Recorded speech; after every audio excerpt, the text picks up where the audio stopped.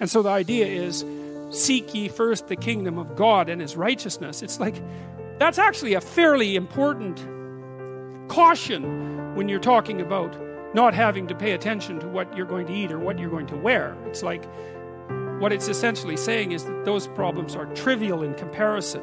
And the probability is that if you manifest yourself properly in the world, that those things will come your way is extraordinarily high. And I believe that that's exactly right. I mean, I've watched people operate in the world, and I would say that there is no more effective way of operating in the world than to conceptualize the highest good that you can and then strive to attain it.